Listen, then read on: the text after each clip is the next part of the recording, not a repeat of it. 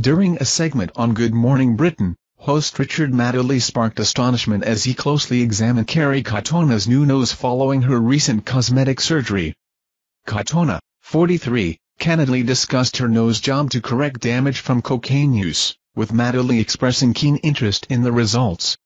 Sitting beside Katona, Madeley scrutinized her nose, remarking on its natural appearance and even touching it. However, viewers found Madeley's approach overly intimate, likening it to a scene from the comedic character Alan Partridge.